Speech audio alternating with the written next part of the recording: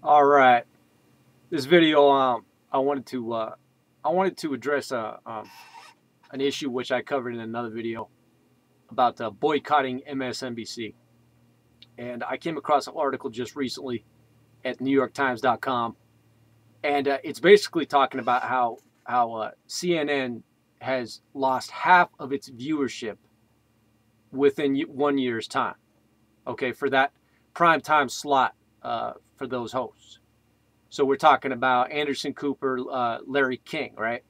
Now, how Larry King ever made it in journalism to begin with is astounding to me.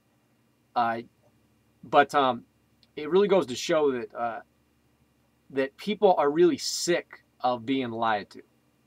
All right, and I think it's decidedly a good thing. Um, there's a reason that CNN's ratings are in the toilet. There is a reason that MSNBC, right, is losing its viewers. There's a reason that Keith Olbermann might actually take a pay cut or actually lose his show. It's because people are sick and tired of the fucking lies. Unfortunately, they're going over to Fox News to be lied to in a different format, right? And of course, there is a certain segment of the population that's just turning the Fox cable news networks, just all that shit, just turning it off and getting their information from the internet. And I would be one of those people.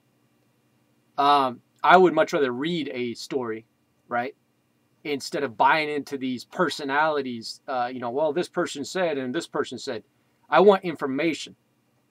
That way I can dictate exactly what it means without being biased. Objectivity, right? That's the idea. What a concept. Objectivity in information. So I came across this article, and I can't help but be filled with glee to know that people are starting to understand that all these people are there for is to manipulate information and give them little speckles and bits and pieces of truth. When you turn on MSNBC and you got that piece of shit Chris Matthews up there calling everybody that's angry with the government right now a racist, part of a hate group, anti-Semitic, the whole ball of wax, right? Eventually people are going to be insulted, all right? And say, you know what? Fuck you. I'm never going to watch your show again.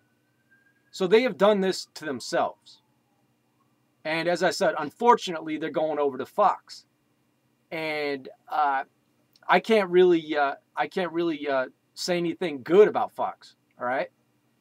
Because I know that Glenn Beck is a piece of shit as well. And of course, he just takes talking points from real information out there and washes them to go along with the official line. So I just wanted to go ahead and draw some attention to that article, and just to end it, okay? There's a reason that Air America went bankrupt. All right, the fairness doctrine is total bullshit. Maybe people that are more left-leaning, if you buy into that left-right paradigm, maybe they just don't listen to AM radio.